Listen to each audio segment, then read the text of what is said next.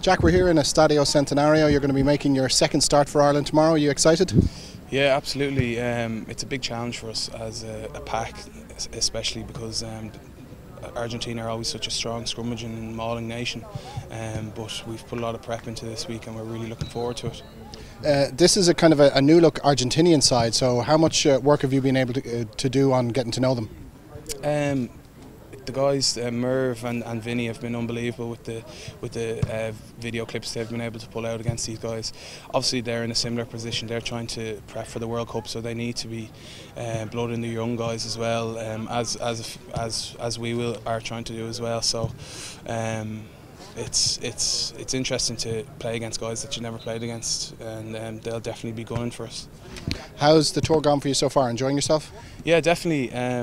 It's been a bit of a crack. Good bunch of lads. Bit of travelling, but nothing too hectic. The hotels have been nice, so no, it's been very enjoyable so far. And plenty of hard work on the pitch. Oh, definitely, yeah. Monday and Tuesday were very hard.